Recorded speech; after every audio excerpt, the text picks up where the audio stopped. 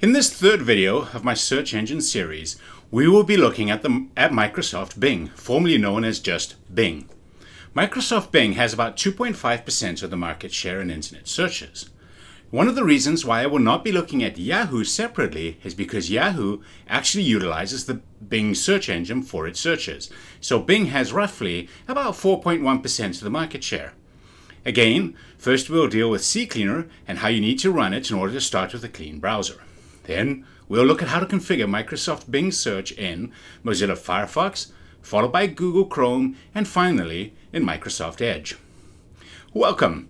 This is Steve Stays, and it is my pleasure to help you make your computing experience easier. There are a lot of biased reviews on the internet with regards to different search engines and how they can benefit you or potentially destroy you. Some search engines take privacy into consideration and others, well, they don't. One of my goals is to present a series of videos that leaves out all the rhetoric and instead gives you an unbiased look about how you can set up the different search engines on your computer. In this video, I am going to review Microsoft Bing, which has its origins in MSN Search, Windows Live Search, and Live Search. Is this better than DuckDuckGo, Google, Yahoo, or many other search engines that are out there? I will leave that up to you to decide, as I do have my personal preference. This video is strictly about how to use Microsoft Bing, if that becomes your preference. Alrighty, back onto our computer. Let's run CCleaner.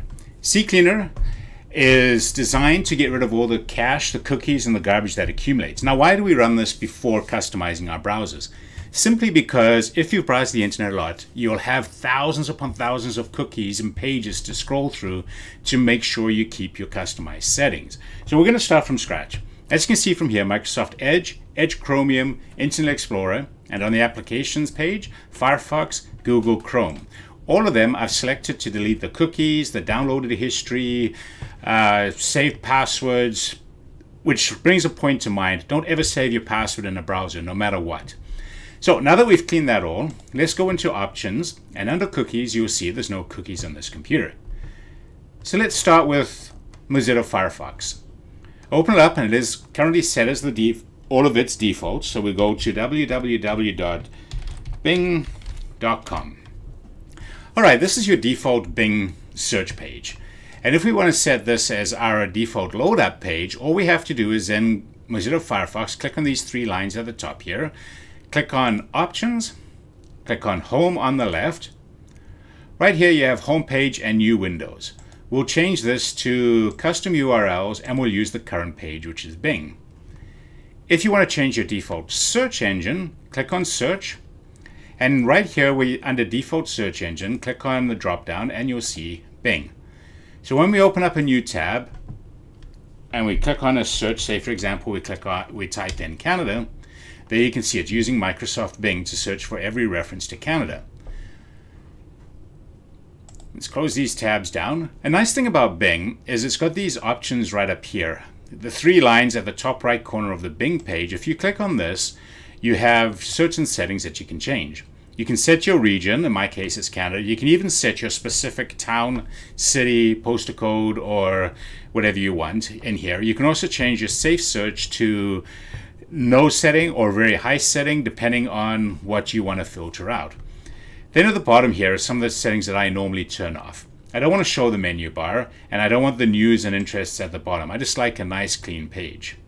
So when you make these changes, all the changes that you make actually get saved into a cookie. And that's why we wanted to clean off our computer first. So we'll browse away from the cookies page just to refresh it, come back in, and you'll see there's our bing.com and www.bing.com. So now that we've got those two cookies saved, let's open up Google Chrome. Same thing here. If we want to go to bing.com, we can make the same changes in here as well. We don't want to show the menu bar. We don't want to show news and interests, but I've got to admit, I do like backgrounds, especially when it changes every day. Just having a boring old white background is exactly that, boring. So I leave the image on and I make sure this becomes our default. So if you want to change Google Chrome, right click on the three dots in the top right corner, go into settings, scroll down to the bottom, click on open a specific set of page or pages, and we can use the current page, which is bing.com. Just above this we can see this default search engine. Click on Google, the drop down here, change that to Bing. So now that we've changed that, your default search, which is this top bar in all browsers, is now your search bar. And as soon as you type in there whatever your default search engine was set for, that's the engine it will use to search the internet. So in this case we can see we're using Microsoft Bing. The third browser that we use is Microsoft Edge. Now, every search engine, so if we use Google search, it's ideal to set up Google Chrome to use that as a default, because there's additional things that it sets up if you're using their browser. The same is true of Microsoft Bing as well. If you use Microsoft Edge and you sign into your account, you'll get additional things that you wouldn't otherwise get in the other browsers. So if we go to bing.com, again, we'll make these same changes in here. We'll click on the drop down.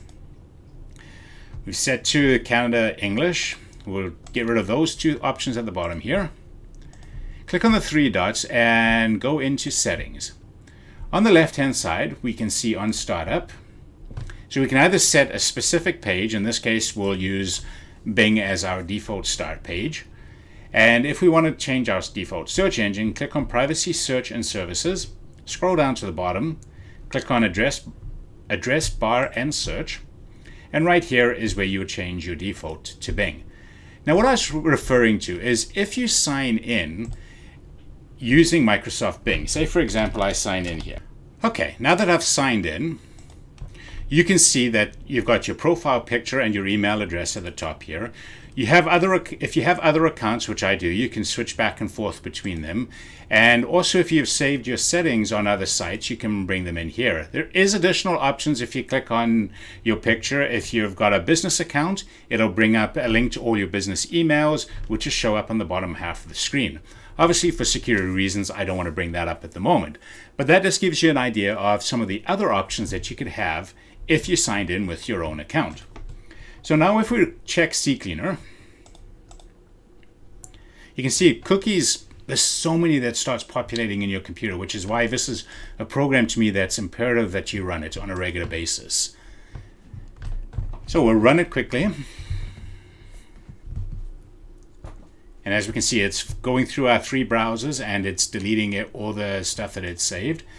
Now we'll open up Mozilla Firefox and you can see Bing is still our default and all our settings are saved. Opening up Google Chrome. Once again, you can see our settings have been saved.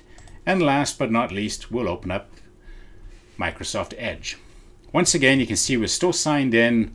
All of our settings have been changed. So, now that you know how to set up your default search page in all three browsers, and how to change the default search engine to Microsoft Bing in all three, take a few moments to customize your computer and to get more out of it under your terms and not how someone else might have set it up for you. I trust and hope that this series of videos on internet search engines has helped you. If so, please consider subscribing by clicking on the subscribe button down below. Thanks for popping in, take care, and have a fantastic day.